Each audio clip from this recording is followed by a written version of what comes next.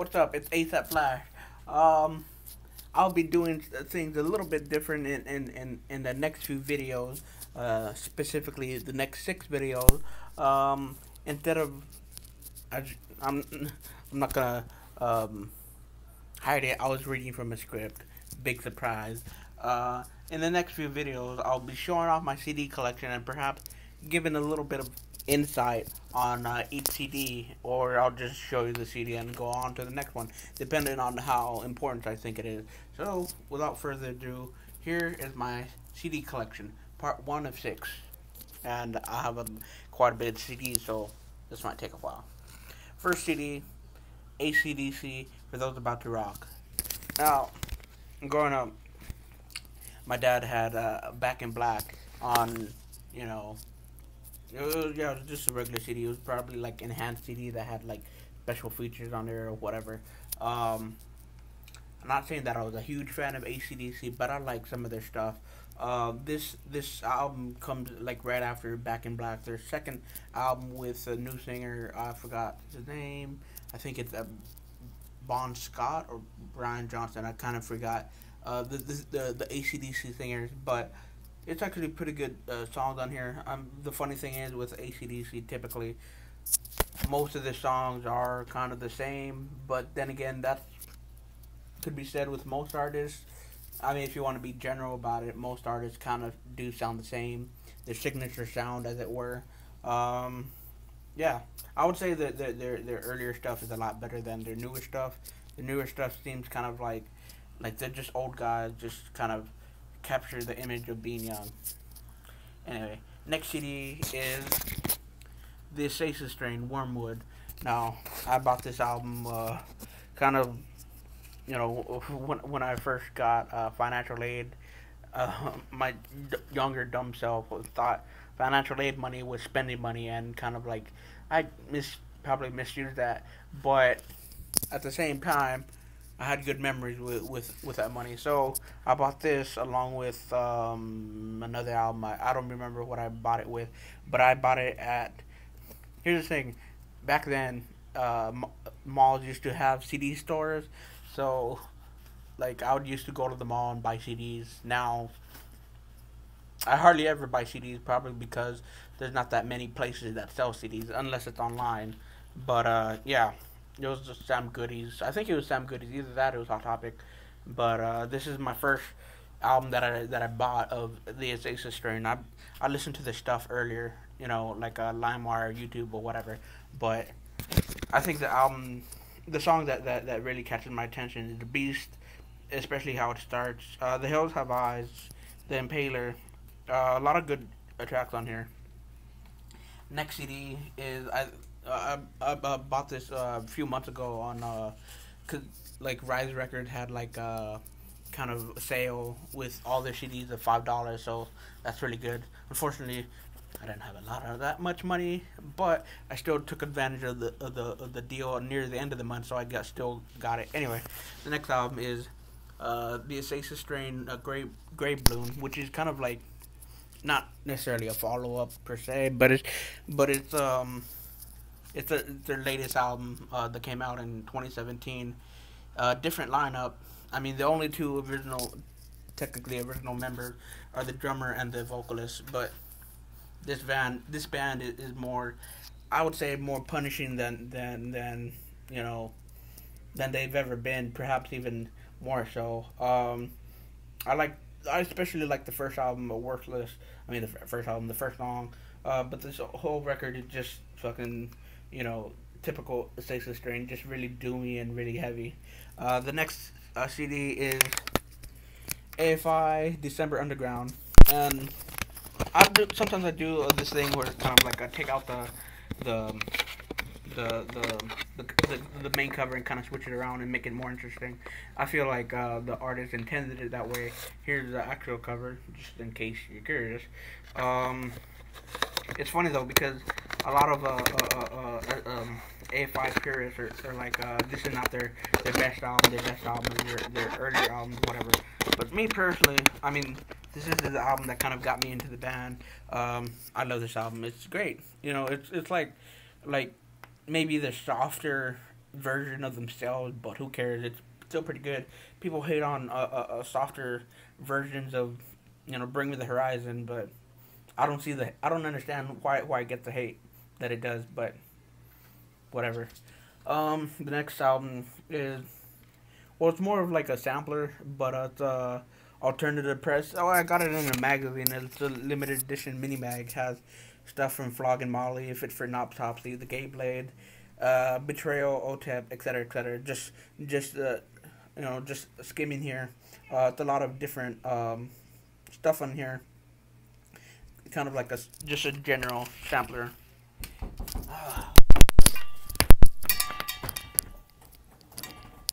What?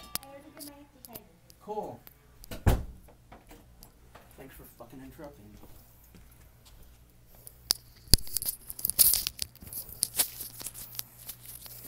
Next album is from a local band. Honestly, like, I don't really. Maybe I should listen to it more, but it's a local band that has broken up. Ashes of Alaska. Um, I mean, I think you could still look them up on YouTube or whatever. Um, they're a pretty good metalcore band. Not sure why they broke up, but the guitar is like plays for the 16th, which is kind of like maybe technically a super group consisting of other musicians from the local area. If you want to check it out on YouTube or Spotify, go ahead and check it out. Pretty good. I suppose technically not like local because they come from Hollywood, but I guess this is like an indie punk thing. Simple the Skyline. Actually got this from NSN, and NSN ended horribly, but the actual event was actually pretty cool. And I have like a thing about buying CDs that are, like that don't have like a big signed to a big record label or whatever. Just kind of like supporting it. Like I have a thing like support artists in general, even if you don't really like it. At least they have like, if you don't like it, you could show it to someone else, and you could show it to someone else, and have like some kind of following, or they could feel like they're accomplishing something. And here's has a song featuring Ryan Key, who was the singer of Yellow Card. Next album is Audio Slave, the self-titled album. I'm thinking like this the when I show you the album, it's kind of like written in reverse. Whatever. Anyway, the Audio Slave self-titled album. Actually, think this is my second CD that I bought. Bought it, same thing again. Like where back when the mall used to sell music. Now, I mean, they just sell clothes and shit. But that was back when Sam Goodies used to be a thing and used to be around. Man, Sam Goodies was the shit. But now it's like rest in peace, I guess. But yeah, I mean, it has Chris Cornell on here. Rest in peace, of course. This album is actually pretty solid. It actually like kind of reminds me of a bit of grunge, a little bit, but kind of like stepping away to be its own thing. Actually, it's interesting that it's like the members of Rage Against the Machine and the singer from Audio, I mean Soundgarden, kind of to form this kind of technically super group. Next album is, as I mentioned earlier, about Bring Me the Horizon, but it's their second album, Suicide Season. Now this album is like, this is my favorite album of Bring Me the Horizon, next to Ammo. And I mean, if you're like a Bring Me the Horizon fan, you'd be like, oh, just a deathcore and all the heavy shit. But dude, I mean, at the same time, I feel like it's more of like a music fan. You know what I'm saying? Like instead of just heavy shit, just kind of appreciate the musicality of it. Not everything has to be so brutal and whatever.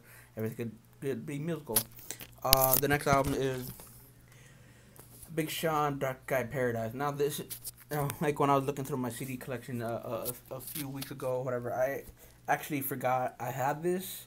In fact, I must have forgotten so much on how that I have this that look how, and it's still perfect, pretty good condition. It doesn't look like it's been, used that much.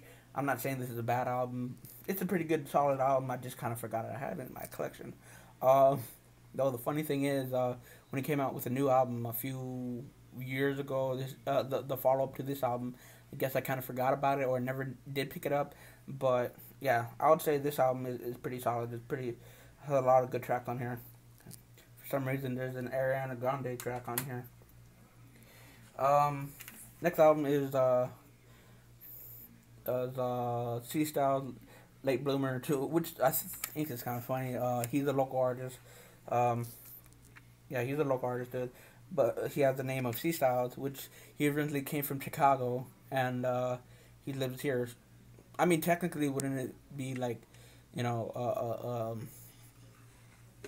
I forgot the city that he lives in, but just saying. I mean, you're repping Chicago. That's where you're born. You know what I'm saying? I guess. Yeah. Oh shit! This is 11 minutes already. Anyway, next album is Chelsea Grin, My Damnation. Yeah, My Damnation. Yeah. I mean, a lot of people tend to kind of dislike Alex Kohler's singing, but I don't mind it. I mean, it sounds like sounds pretty cool, dude. There's a lot of good tracks on here. In fact, funny thing is about this, when I was in Corpus one time with my dad at a bar, I was playing. I think it was Charon, Kharon, on the jukebox, right? Like thinking it would get heavy. As soon as it hit the heavy part, that was the end. Because it was like an instrumental track, and I thought it would lead into My Damnation, but nope. At the end of that song, it led into like some pop song that was like, ugh, it's disgusting. Not saying that I hate pop music, but it's very bland and very formulaic. Anyway, the next album is Chelsea Grin, Internal Damnation. Now, before I listened to this album, I was like I said, I like Alex Kohler's style of singing. I like the whole vibe of that band, but this new version of Chelsea Grin is, jeez, dude. It's like if you listen to Lorna Shore. Basically, I'm not saying it's a copy of that, but it's more like just damn brutal, just damn like intense, much more intense than Chelsea Grin. And those, I was thinking of like the lyrics wise, it's not necessarily like being angry at women or whatever. It's more like this album is about mental health, about like the demons that you face inside your mind. So I feel like generally with deathcore albums, it gravitated towards away from writing angry misogynistic lyrics to more like dealing with everyday shit. And maybe that might be a video that I'll probably do in the future, like how deathcore evolved from like a devolve or separated itself, whatever, from like these angry ass lyrics to kind of more. I mean, it's still technically angry, but it's not directly directed towards women, I guess you could say. Anyway, next album is, I mean, most of this video has been a lot of metal, so it's kind of the next album might be a little bit of a departure. It's Childish Gambino's Camp. Now I got this for Christmas a few years ago. It's a really good album. Like I love Childish Gambino. He's an amazing artist. How he can just do rap and do. I mean, he's like the Renaissance man, as it were. Just a comedian. He's a writer. All that other shit.